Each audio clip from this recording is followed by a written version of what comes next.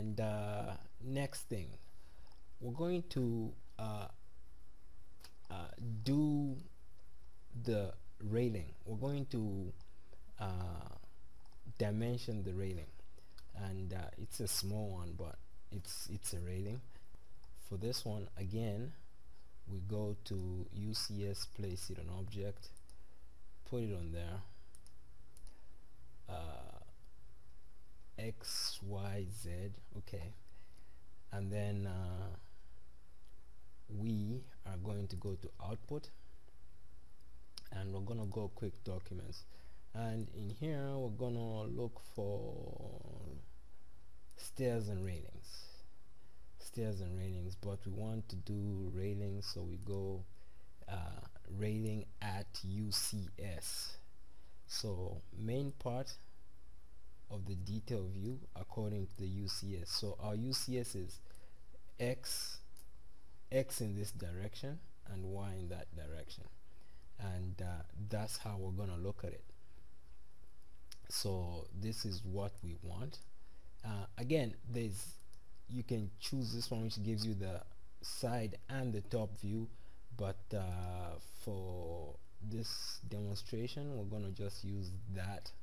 So use that, and again in here maybe we'll change the scale to we'll leave that scale, see how it turns out. Here on this one I don't think we need to take off anything, everything is good.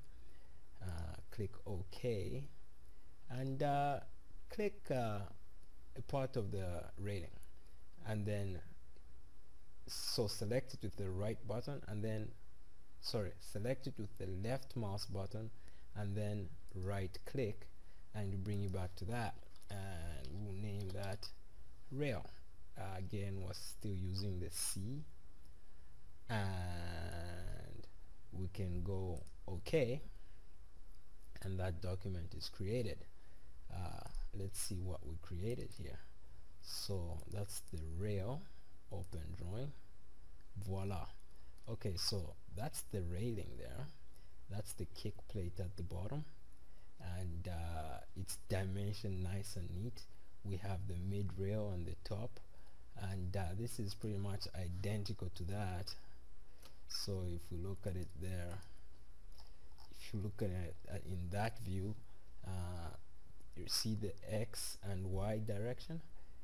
Make sure you put your UCS before you create any drawings. A lot of them rely on the UCS.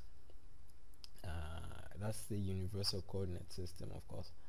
And then you can double click the outside of that and put in some changes, revisions, whatnot. Scale, you can change the name there, and you can do all sorts of stuff. Again, you can add more dimensions if you need, but this should suffice.